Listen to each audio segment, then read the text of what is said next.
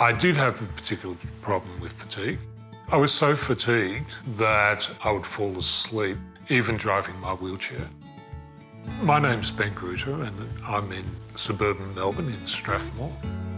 I was injured in 2012. I had a spinal bleed which strangulated the spinal cord.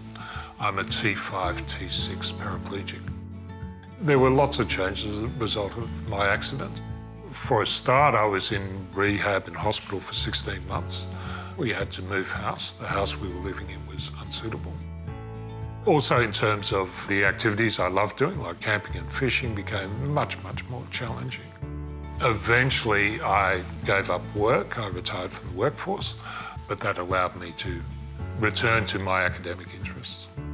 The fatigue with Ben was atrocious. He would fall asleep during the day and he would forget conversations you've had.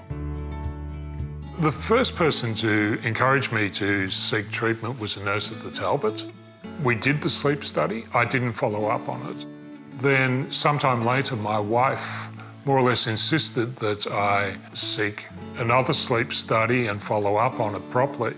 The snoring was atrocious. It was like having a freight train going through the bedroom. Initially, I hated the CPAP. I was ready to throw it out the window. But I persevered, and after a month or so, I found it quite easy to use. The CPAP has made an amazing difference to his life and to my life. I think Christine is a lot happier because she doesn't have to put up with the snoring. A large focus of my life is my grandchildren and caring for them. The other thing which keeps me very much occupied is reading and my academic interests. We both get a great night's sleep now, and he's more active and I'm more active. I can go to lectures without falling asleep, and I would not be as engaging as I am with the grandchildren. I'd be falling asleep all over the place.